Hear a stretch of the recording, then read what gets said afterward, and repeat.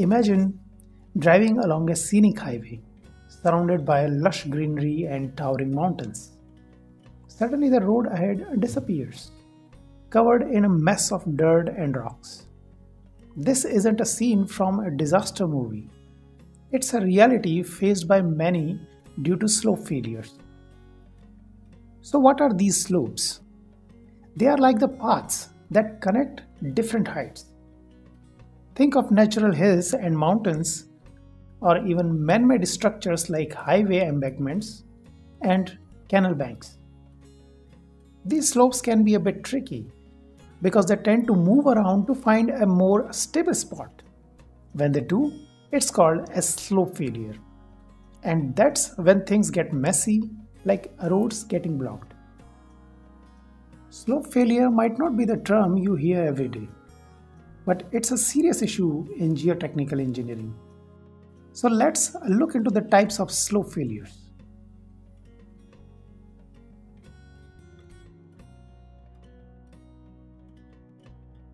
Before we dive into the topic, I ask you to support elementary engineering on Patreon or join the channel here on YouTube if you like the content. Slopes can be classified into different categories based on their geometry, material composition, formation process, or stability. However, based on their geometry, slopes are primarily classified into two categories: infinite slopes and finite slopes. Infinite is only a theoretical concept. In the real world, which itself is finite, nothing is truly infinite. But in geotechnical engineering, we use the idea of an infinite slope to make our calculations easier. In practice, this means the slope is super long and consistent compared to the depth of the soil layer. Think of natural hillsides or massive embankments where the slope stretches way farther than the depth of the soil. Then there are finite slopes, which are way more common than those never-ending infinite ones. These slopes connect land at one elevation to land that is at another elevation. You will find them everywhere, in nature and in man-made structures too. Think of the slopes alongside highways or railway embankments, the sides of canals or slopes of an earth dam. These are the examples of finite slopes. The failure of a slope or soil mass occurs when a large mass of soil slides with respect to the remaining mass. The main forces causing this instability are gravity and seepage. In earthquake-prone areas, seismic activity can also play a big role. These forces, known as actuating forces, create shearing stresses throughout the soil. It's all about the balance between these forces and the soil's resistance.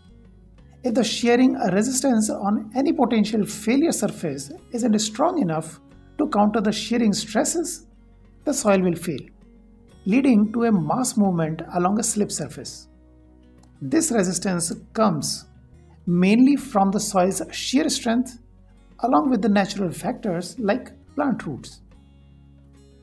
In simpler words, when the forces pushing the soil down are stronger than the soil's ability to hold itself, what we call shear strength, the slope fails. Think of it like holding a heavy bag. If it's too heavy, your grip slips and down it goes. Several things can disrupt this balance, like water weight. Too much water can make the soil heavier and harder to hold in place. Then there are extra loads. Adding more weight on the top of the soil, like buildings or vehicles, can stress it out. Then there is seepage pressure. Water moving through the soil can create pressure, pushing it around. Then soil is also get weakened. If the soil gets too wet or worn down by weather, it loses its strength and can't hold its shape. All these factors can make the soil weak and slide down, causing a slope failure. There are many types of slope failures.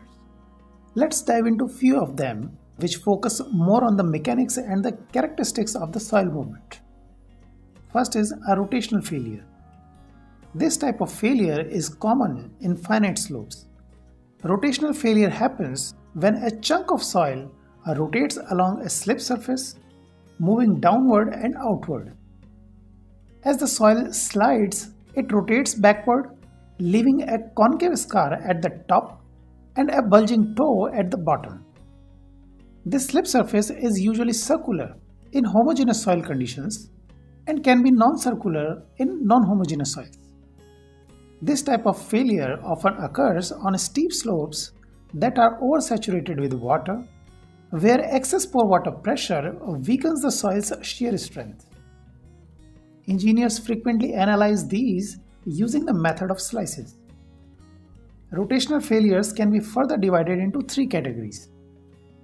First is slope failure. This happens when the failure surface cuts through the sloped section of the slope. It's like a slice through the middle, causing the upper part to slide down. It is common in slopes with uniform material properties. Then, second category is toe failure. Here, the failure happens along a surface that passes through the toe of the slope. It often occurs in slopes with a stronger base but weaker upper layers. This is the most common type of rotational failure. Third category of rotational failure is base failure. In this case, the failure surface dips below the toe of the slope.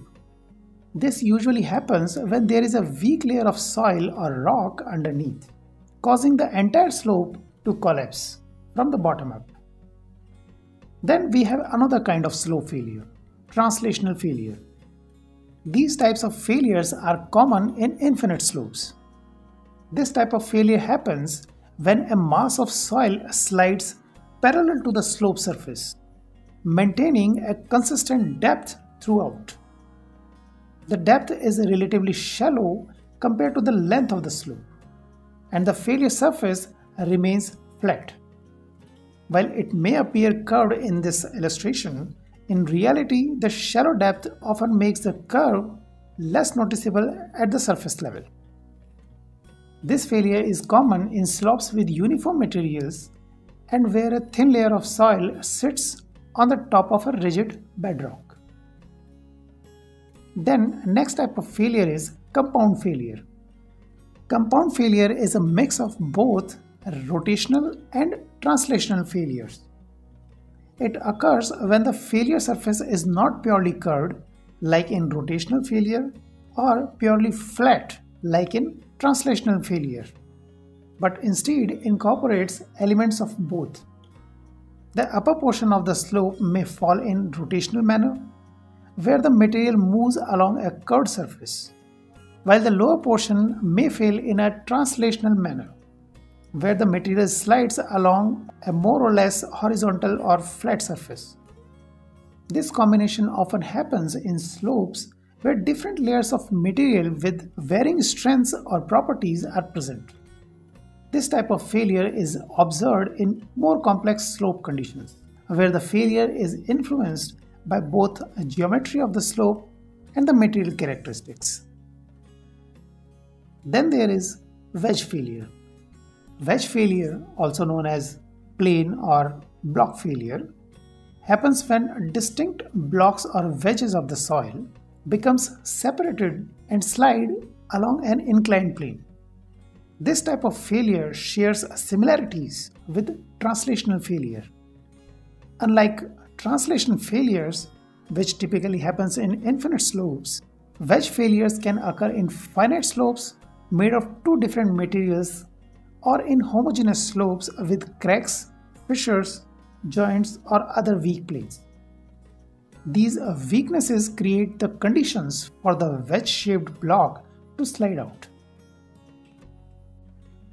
Then there are false type of failure. Falls occur when rocks suddenly detach and drop due to weathering, erosion, or cracks in the rock. This abrupt movement is often triggered by the presence of discontinuities like joints, and fractures. Then there is toppling failure. Toppling failure occurs when blocks of rock rotate forward and fall due to gravity. This typically happens on steep slopes with vertical cracks or discontinuities, causing the rock to tilt and eventually topple over. Then there are flows.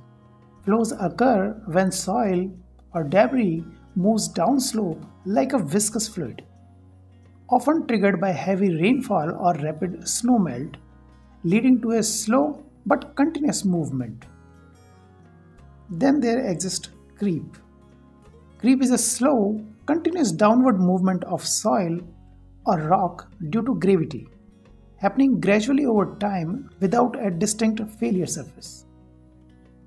Understanding the different types of slope failures, from rotational to translational to more complex ones, like compound and wedge failures, is crucial in geotechnical engineering.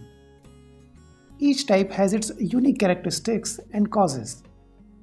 Whether it's a sudden drop of rocks in falls, the slow movement of soil in creep, or the fluid-like motion in flows. By recognizing these failures, engineers can better analyze and mitigate risks, ensuring the stability and the safety of both natural and man-made slopes. So, whether you are dealing with a steep hillside or a carefully constructed embankment, knowing your slope failures can make all the difference. I would like to thank my patron for supporting elementary engineering financially. Also, if you think elementary engineering has given you knowledge that's worth something to you, consider supporting this channel on Patreon and get access to the questions and their solutions related to the various topics of soil mechanics.